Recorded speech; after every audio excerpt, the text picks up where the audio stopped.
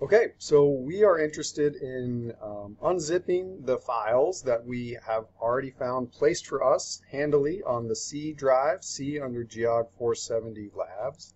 You click on that guy, there should be another one called RS Lab 1. And inside there is a whole series of zipped files. Now, there are files inside there, but the program can't access those until we sort of unzip them or basically open up the envelope. And so the way that we can do that is if we right click on these guys and then we say I'm going to use 7-zip and I'm going to say extract files, and it's going to give me some options about where I want to extract this guy, and basically I'm interested in extracting it to this lab 1 location.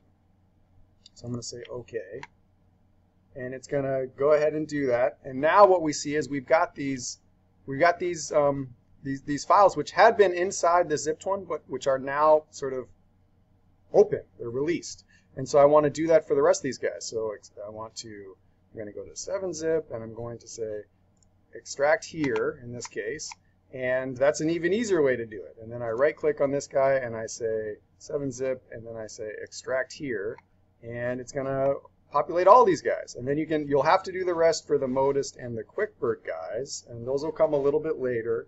But basically what you've done here is you've opened up what's inside these files, and I can actually double click on one of these guys, and we can see they're inside here, but they're in this zipped guy. And in order for the program to access those files, we first have to unzip them. And so that's what we were just looking at right there.